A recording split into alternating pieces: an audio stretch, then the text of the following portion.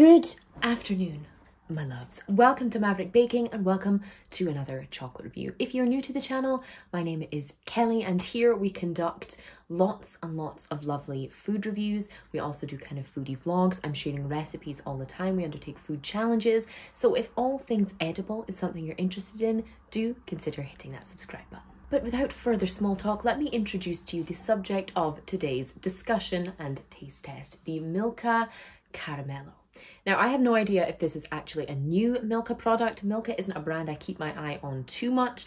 They are popular in the UK, but nowhere near the popularity of bigger brands such as Mars or as Cadbury, for example. I picked up this particular bar from, it was either my local B&M store or Home Bargain store here in Scotland, because they always have some lovely, weird and wonderful imported Milka and Cadbury goodies, as well as lots of other things that you don't always see in other supermarkets.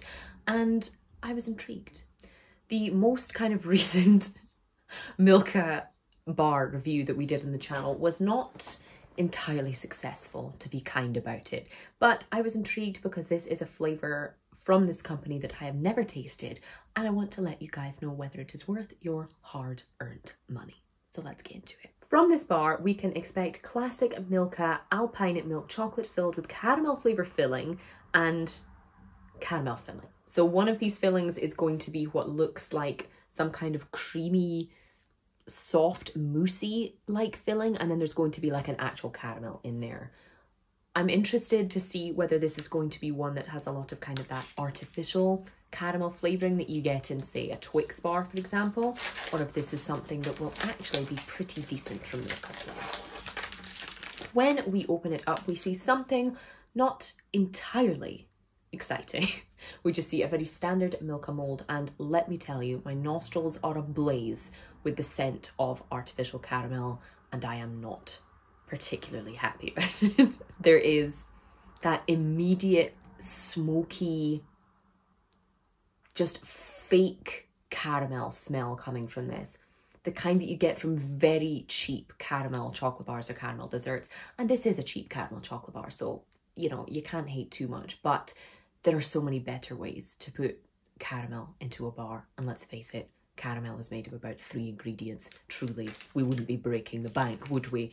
So getting into it, we can see a little bit of that kind of caramel mousse, the softer kind of caramel filling we have in there. Let's see if I can give you guys a close-up.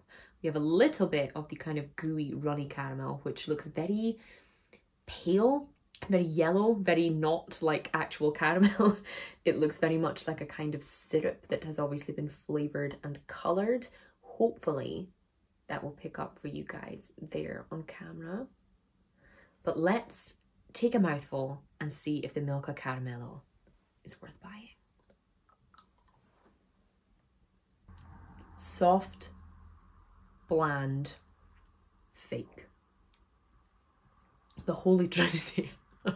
The softness is very pleasant. It's not kind of too hard that you have to chew through it. It is a kind of nice, fluffy, mousse-like filling, similar to the Dairy Milk Oreo bar filling, for example, the kind of white stuff that's in there. Does it have a whole lot of flavour? Not really.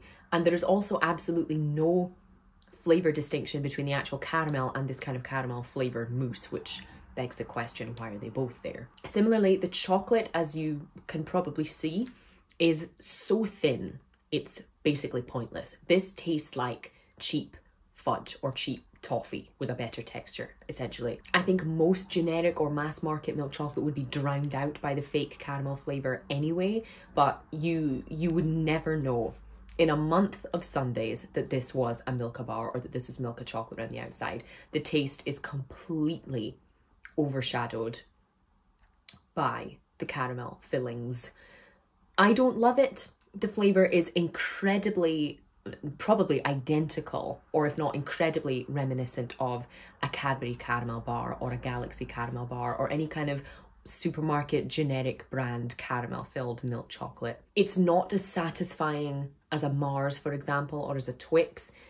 The change of textures is nice, the softness is nice, but the flavour, if you're not one that's into that very specific fake caramel taste, I don't think this is one that will be particularly memorable for you.